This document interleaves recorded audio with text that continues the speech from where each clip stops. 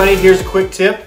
If you are painting and you have a short time in between coats, say less than 24 hours, what I do is I stick my brushes or my rollers in a plastic bag and then I stick them in the fridge.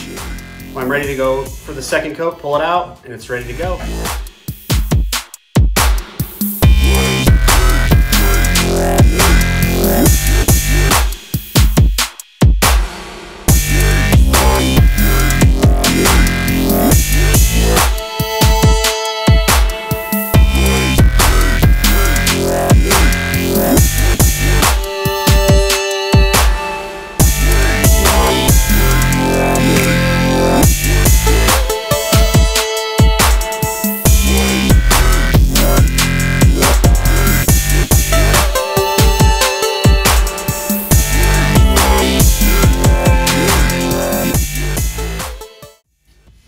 Hey everybody, welcome to Quick Fix with Chad. Hey, I hope you enjoyed that.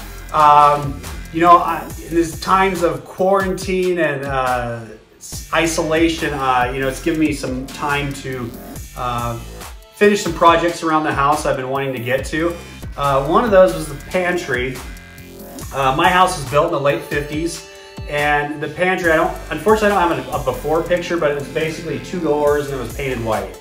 It looks similar to this picture here, except no drawers, it was just 2 doors. So that gives you an idea what the before picture looked like. The hardware here, the barn door hardware, I actually ordered it through a Black Friday special through Walmart. It's pretty basic, but it's good stuff. I only paid 25 bucks for that. The door itself, I actually ordered I wanted something kind of different and just, not your typical barn door look. So I ordered this on eBay through a company that specializes in salvaging old buildings when they're getting torn down. So like old brick, old doors, windows, plumbing fixtures and everything.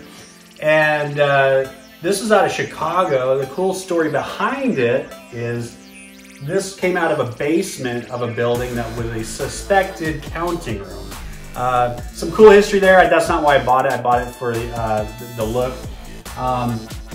Anyway, so I just painted it, and now this hardware requires a certain depth for the type of panel you're going to attach to it. This was too thin, so basically on the back side where it mounts, I added a 1x3 to accommodate for that thickness. Another thing with this is, you do have to have some kind of a header. Depending on the size of the door and how heavy it is, will determine how really you want to beef it up. You always want to beef it up as much as possible. There's, a lot of movement and such on these doors. The paint, I actually use a oil-based paint. It's a little bit harder to work with, but the end result is much better. I did 3 coats, and when it cures, it's actually like a 7-day cure.